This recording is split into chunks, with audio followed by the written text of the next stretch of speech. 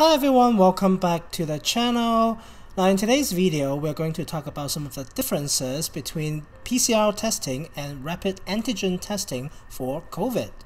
If you are new to the channel, I'm Dr. Han. I love to produce review videos on different online courses and share information regarding health and other science topics. I also like to share learning tips and tricks for students' professional and personal development. If you are new to the channel, please consider subscribing to the channel, and if you have already subscribed, thank you for coming back. Alright guys, today I am here going for a swab test for COVID-19. And actually I'm at a chain retail pharmacy drive-through. The first thing I want you to do is start this swab in the middle until it breaks, and keep the vial in the same place until you get at the end, okay? And then I'll talk to the rest as well. Alright, so you've just seen a little vlog of myself getting a COVID test at the drive-thru at a Rite Aid pharmacy, essentially. And with school starting very soon in a couple weeks, there are a lot of buzz news around getting testing for COVID. Now, there are several different types of testing. Some are testing antibody, indicating if you had infections or not. And there are some molecular or antigen tests these days available for looking at if you have a presence or active presence of the virus inside your respiratory tract. Now in today's video, we are going to look at the differences between the antigen test and the PCR test that I just had. Okay, so we are going to look at the topic on what are those rapid tests for COVID and in comparison to the standard or more established PCR testing. So first of all, there's a disclaimer. This video is my interpretations and summary of publicly available resources that you can find on the internet, and I make no claims on diagnosing, preventions, and treatment of any disease that I mentioned in my videos. I'll mention some commercial products in the video, and I receive no ties and I have no commercial linkage with those products and company. Alright, so what is PCR testing for COVID? So basically, like I said before, it is a molecular test. So there are currently 168 tests approved by the FDA for emergency use. Now it is used to detect SARS-CoV-2 specific genetic material. It utilizes a standard laboratory technique called the polymerase chain reaction, therefore the abbreviation PCR. So let's look at how it worked in a nutshell. So for a PCR test, usually it starts with a swab of collecting sample from your nose. Now it can also be done at your throat, okay? Now after that, you get your viruses, and what specifically we are looking at the genetic material of the SARS-CoV-2 virus, okay? Usually we are only looking at a specific small portion in their RNA that is specific, that can tell it is the SARS-CoV-2. And we'll go into a machine, okay? This is so-called a PCR machine or thermocycler, which happens in a lab. And what happened inside the machine is you have a collected viral RNA going through some enzymatic reactions, turning into a copy of the DNA.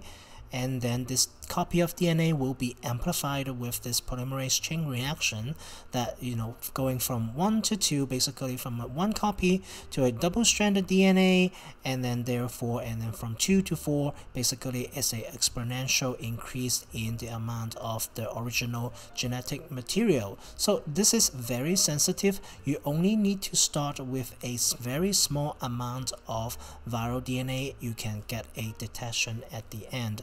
Now here I'm going to show a video that is kind of like what you would see in a lab. Actually, that's a standard procedure that I sometimes do in my own lab.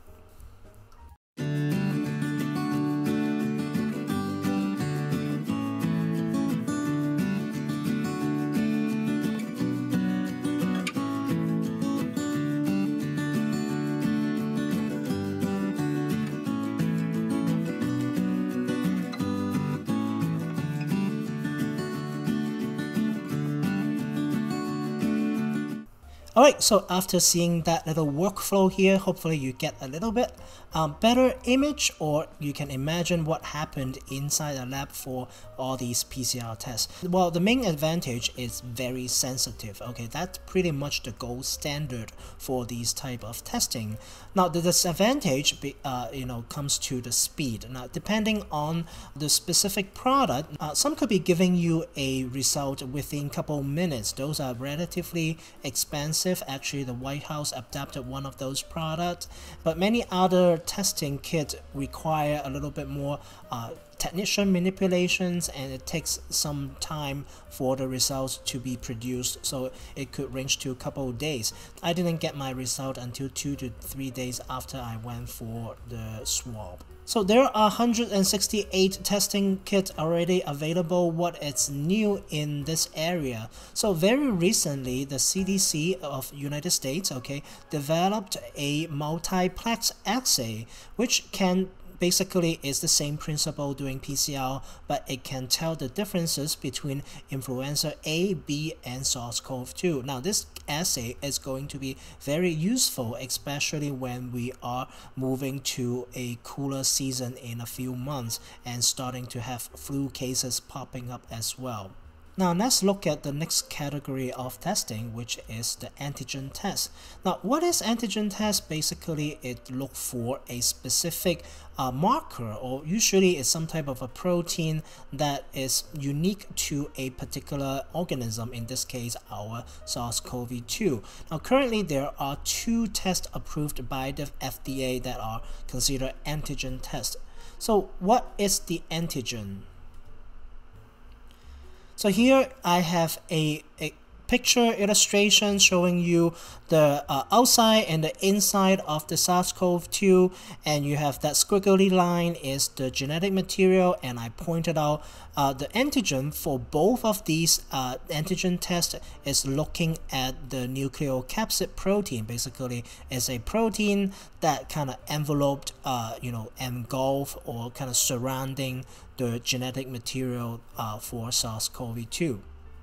So there are currently 2 different antigen tests for COVID. The first one is called SOPHIA. Okay, that name is kind of beautiful in my opinion. So it's a SOPHIA SARS antigen fluorescent immunoassay, so in abbreviation FIA. So it takes a nasal or nasopharyngeal swab, basically collecting the sample in a very similar fashion as for the PCR test, but it requires a fluorescent reader to read the result. And the second one that is available, that is approved more recently, is called the BD Van Ritter system for rapid detection of SARS-CoV-2. Now it also takes a nasal swab, and it is a chromatographic digital assay. Now this assay also requires a specific machine for the readout, and let's look at how it works in a nutshell again. So you start with a sample collections inside your throat and your nose, and you get your viruses. Okay, now this time you are mixing the viruses or sample also with your some type of a buffer that comes with the kit. Now, and after mixing in this, you will put a drop inside a flow strip. Okay, actually it's a strip that has a collection of sample, and then also there is some type of paper-like material that coated with a specific antibody that can bind to our antigens. So this is essentially, there is an antibody binding to the nucleocapsid of the virus. Okay. Now after that, you would need a machine. Basically you pop your specific strip into the corresponding machine that is made to read these strip, and usually the readout are pretty straightforward. It will tell you if there is a positive or negative.